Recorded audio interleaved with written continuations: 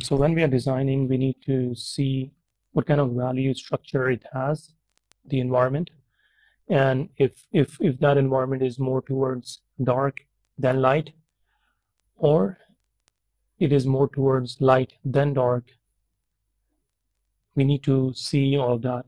And we need to clearly divide our environment into at least three distinct value structure, which is dark, medium, and light.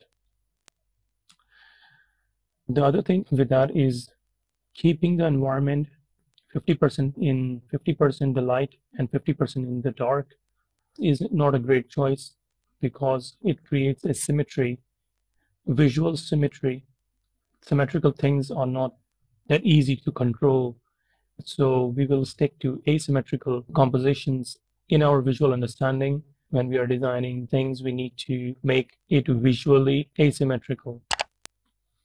So 2/3 of it should be in the dark and 1/3 in the light, or 2/3 in the light, 1/3 in the dark is the best way to go.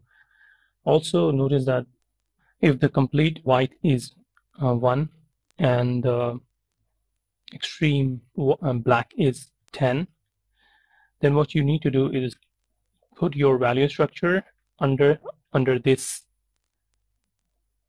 box, under this rectangle.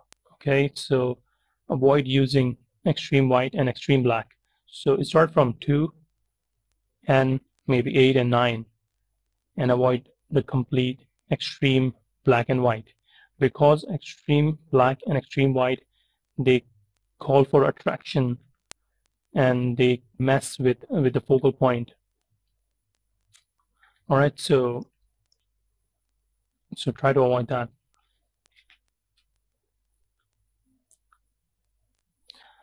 I almost never use extreme white and extreme black anywhere, because even if you are painting a very bright scene, you will not need normally the extreme white. All right, so here are some of the images we have, and let's take a look at those and study what kind of lighting structure they have. So the first image is extremely dark, and this is my own artwork. And in cinematography, we refer to lighting conditions, and we refer to them as keys. Okay, so the dark scene is low key, the brightest scene is high key, and then there is high contrast and full range and things like that.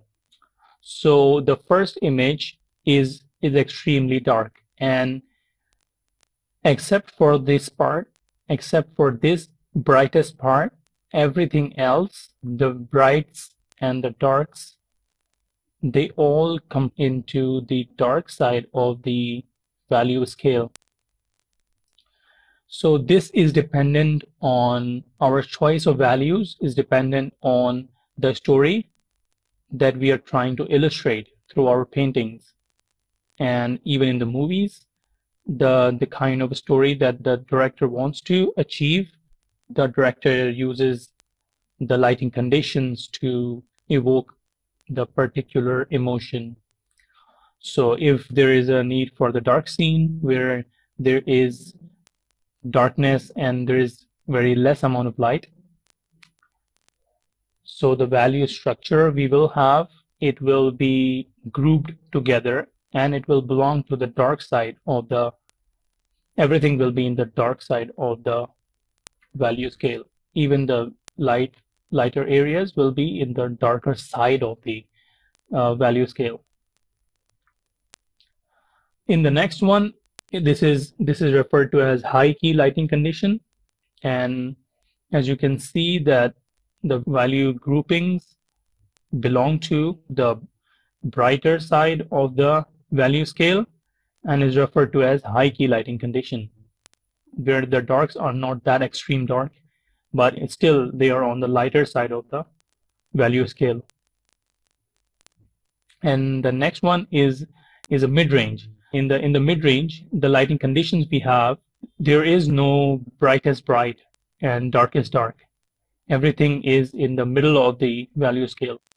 The next one is called full range lighting condition. And in this kind of lighting condition, the whole value scale is used. And even though the whole value scale is used, it is still fairly towards the darker side.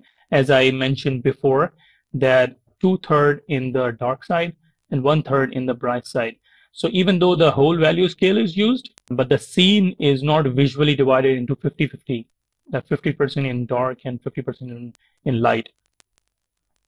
So we need to choose according to our story, according to our scenario, that what kind of value structure it should lean towards.